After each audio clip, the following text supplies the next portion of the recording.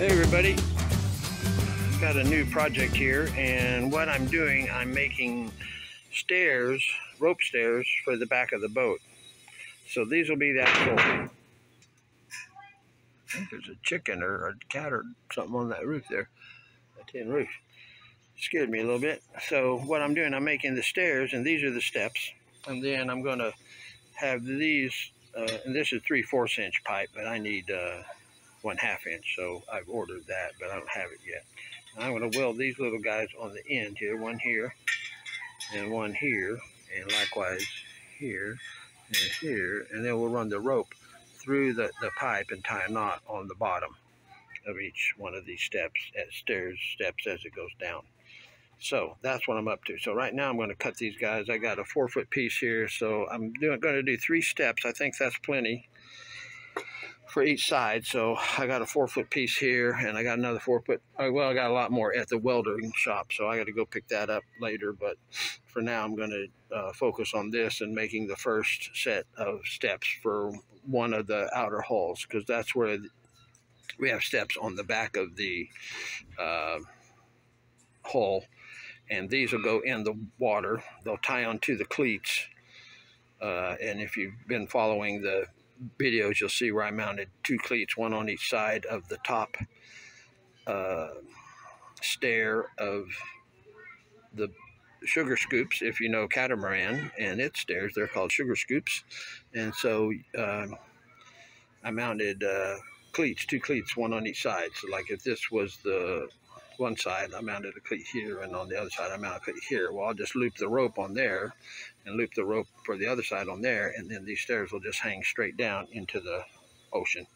And then you can grab the rope and put your feet on there, because as it is now, the stairs about this high. Well, if you're in the water, you can't get your leg up to your chest in order to step on that first step. You're going to need other steps to make it easy to get in, and even if you want to get out of the boat, I'll just jump in the water to get out, but getting in the boat back in, that's where you're going to need some stairs. So, and they'll just come off. They'll just hook onto the cleats, like I said, one on each side. You'll just unhook it, roll it up, and stuff it under the bow of the boat or the back of the boat, for storage when you're not swimming or diving or doing whatever you do out in the water, where you'll need to come back in the boat at some point in time. So there's my angle grinder, and I'm going to go to town cutting this, so I can't hold the camera and the angle grinder in this piece of stainless. So I'm going to put the camera down, I'm going to give it a cut, and again, as I said before in my other video, the way you cut this, you just score it, and you slowly score it back and forth until you cut through. You don't like start here and start cutting this whole thing with the blade going deep, because if you just twist that blade slightly, it just shatters. All right, everybody, we got it all cut. The other thing you want to do when you're done, you want to get all the slag off of here, those sharp razor edges. So I kind of angle grind on the edge here, all around the corners, everything. Then I also clean the inside, because that's where the sharp stuff is. In fact, you can still feel a little bit of a sharp edge there. I need to grind that inside, because you put your finger in there, that'll cut you like a razor. So yeah, so I finish all these so they're user friendly. So these are 3 steps. This is for one side here. I don't have any more of this. I cut the next 3, but I left it at the welders. So but he's going to order me some 1/2 inch pipe. They got a place. Normally when you buy pipe or bar or anything here, you have to buy a 20-foot length. Well, you don't need a 20-foot length. I only need 8 feet of this, but I had to buy a 20-foot piece. But I'll figure out a use for this, because I'm, you know me, I'll invent something something else that the boat needs. We also got some decorative 1-inch stainless tubing, and it's got little fat spots and skinny spots, like rings, where it's kind of compressed down, and then it goes bigger, and it's just ring and ring. Well, we're using that for our fishing nets, our dip net, and also for the gaff, and also for paddles. We're making stainless steel paddles, if you can believe that. So that'll be interesting to see too.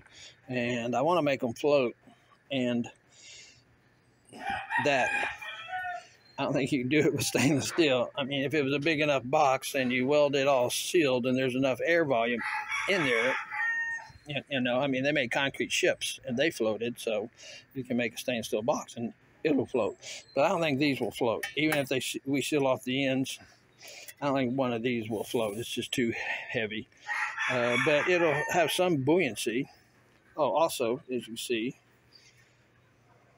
we get 304 stainless. See right there, 304? That's a marine grade stainless. So you have fewer worries about corrosion, rust, and all that stuff.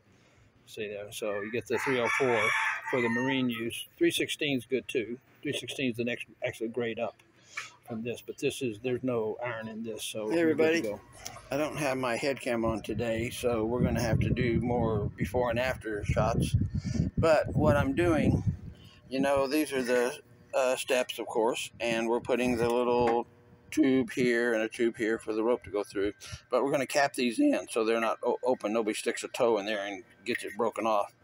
So we're going to put these little guys, and I can't touch them right now because they're still hot. I just cut these. But these little guys are going to go over, weld them over the end, like that, and cap the ends of these. So that is what I'm cutting now. Hey everybody, well, I'm back, and we've got well, I've cut all these. They're cooled down now. So I've cut all these little things to go on the ends of here, to weld on the ends of their end caps, basically. And but you see they got all that stuff on them, so I gotta grind all that off. It's kind of sharp. Try to keep this in focus. I gotta clean up the ends. Gotta clean up the one of the long slides. Well, both ends typically. One long side. The other side is the edge of the. Right, everybody. I'm about halfway through grinding these guys, and I'm trying to pick up one that's not hot over here. This is my stack of done ones, and they're all kind of hot still. There we go. This one's not too hot. You can see I've smoothed everything out here. Not super smooth, but smooth enough because I got to smooth it after it's welded. Or the welding will actually put a little bead on them too. So they're all the slag and stuff is off. The sharp edges are pretty much gone. And so these are all my done ones. And these other ones here, I think what I'm going to do with these guys is I'm going to have my welder, because these are the ones that are too small. I'm going to have my welder weld me a couple of these like this. Like I said, I'm going to use these for like a fish lure. Like an angle like that. Not in a straight line, but crooked like that. And then polish them up. I may put a third one on here too. That's crooked. Also like that. And that'll make it kind of flutter as it goes down in the water. It'll see like that, kind of like up, down, and weld it like that. You have to. That's all this fuzz is from this is from the buffing wheel. But I may have it welded like that. Put a hole at the top, a hole at the back, and a hole in the center. And then put some hooks on here and use that for like a jig. So that'd be pretty interesting. And polish it all up, of course, so it's shiny like that. The next thing we're working on is stairs. So what we've got here, we've got this little guy tied on here. This is our cleat. We got cleats on both sides. This hangs down like that. And those are going to be rope stairs. This side of the rope here is going to go through here on this outside. So there's going to be two ropes. And then, of course, you see the two ropes here. So they're going to go through here and there. And then there's going to be a third step. Because when you're in the water, your neck or whatever's up to here or up to here. And your body's way down there. So the third step will be the right depth for somebody to be able to grab the rope here. Step on that. And climb all the way up to these steps into the boat. And again, there'll be another one, of course, on the cleat on that side. Same song, second verse. And then the same on that other hole out there. This hole, center hole, doesn't have steps because it doesn't have a back like this with stairs. So we're building rope steps. So we're going to be back with more. I'm putting a washer on the bottom of these two so that these little... I got thin stainless steel here, tubing, 1/2 inch. Or 5/8, whatever this is, and it's kind of thin and kind of sharp, so I didn't want it digging into the knot which is under it, so I'm putting these washers here to kind of block the sharp edge from the rope. Put these guys on there on the bottom all these. And then we also take and mark on the knot here. We mark, of course you can't really see, but see the blue marker there where my thumb is pointing? Not this blue line that's on the rope, but the blue marker. That's how we measure. We mark these and then we tie the knot right at that mark. And then you put the washer on and then the step on and voila. Yeehaw. Rope steps. And these are all sealed, by the way. They're not going to float or nothing, but all the welding here, all this TIG welding is all sealed on the end caps. And so water shouldn't get in there or stay in there or slosh around in there. It should just be air. It'll help with its buoyancy some, but not too much. Also, the other thing, this is a good reflector for when you have this down in the water. There's things called flashers that you put in the water to attract, you know, pelagic fish, tuna, tanigi, which is like king mackerel, wahoo, dorado. All those things see that flashing of that stainless steel, and it attracts them. So if you're fishing, you can throw these out the back. Not that you want these tangled up in your line, but you could. And or spearfishing, maybe that might be okay. But anyway, they're like flashers too. So we are going to keep tying some ropes and making the third step, and then double that side, and then repeat for that side, that one and that one. Voila! We'll be back with more rope steps for my Paradise on Bentayan Island. Paradise out. Hey everybody. Bye for now. This is the first half, or the first fourth. Guess we got to do this 3 more times. Tie the knots and ropes and everything for that side, and then of course for that side.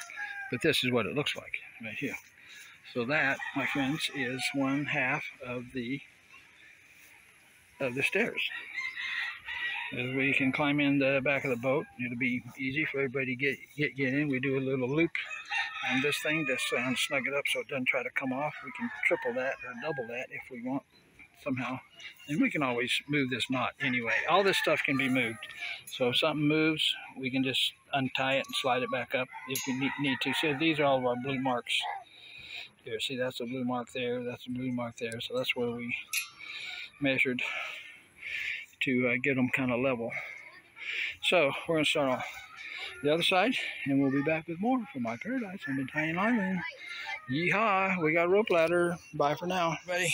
We're going to do a demonstration. Let my wife show you how this works. This is just one step. It's not all steps, but basically show them how it works. So grab the ropes, put yourself up, step on the, go ahead, step on there. Voila, you're in the boat. Check it out, baby. That is how we do it. So, got to tie these other 2. I'm out of rope though. I'm going to have to get some more rope. I need to measure and see how long this is, because I need this exact length again, because I only got about maybe a meter, 2 meter, meter and a half left excess from what I bought. I think I bought 10 meters, so I need another 10. So we got to go to the store after this, and we'll be back with more. So my Paradise on Bentayan Island. Paradise out. Ready? You got a shot of the tarpaulin and the rope stairs. Look at that, all in one.